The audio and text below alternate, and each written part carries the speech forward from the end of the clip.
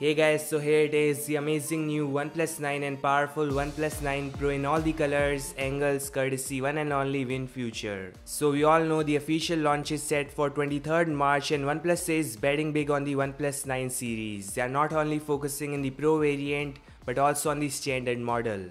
So the OnePlus 9 is coming in some exciting colors, a flat 6.5 inches 2.5D curved display for giving you all smooth experience while scrolling from edges, just like the 8T. It has got a punch hole on top left corner and 120Hz display on board. So a front specifications and design is not so exciting, but the back is where all magic begins. So you can see Hassleblad branding on top and powerful IMX789 officially confirmed by OnePlus. In addition to this, OnePlus is using IMX766 super wide camera and there is also small 2-megapixel shooter, maybe macro or depth. No information on that. Exciting part is one of you guys can get one for free cause I am giving away brand new OnePlus 9 after its launch. So make sure to subscribe and enter Gleam link to participate.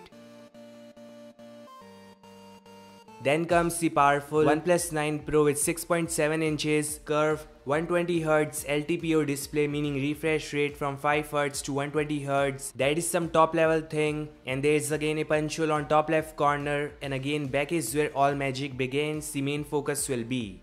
So Hassleblad branding on top. The partnership will result in better color calibration and image processing. On top of all this, the high-end IMX789, which is something most powerful camera till the date, IMX766 super wide, a 3.3x telephoto lens, and once again 2-megapixel depth or macro shooter. See about this, is it fine for you having a 3 camera setup instead of 4 camera setup with additional macro or depth supporting camera? Yeah, not for me for sure. It's like an additional feature which you can make use of or just ignore if you want. So 4 cameras plus additional focus sensor and a dedicated microphone. It's gonna be amazing for shooting videos, I guess. The colors looks exciting mainly on the standard variant. We have a glossy black, glossy gradient purple and Arctic sky. All of them look super awesome, but again as the name says, 2 of them are glossy and sky color is coming with matte finish on top.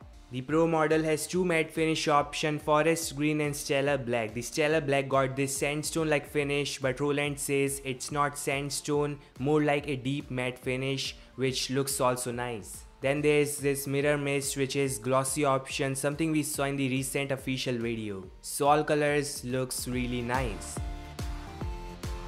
Geekbench score shows both these phones are coming with Snapdragon 888 CPU, 12 gigs of RAM, which is great, and Oxygen OS 11 on top. The scores are initial, so you can ignore them. We'll see in the speed test coming after launch. So like this video, make sure to subscribe and check Gleam link to enter the giveaway, and I'll meet you guys in the next one. Peace out.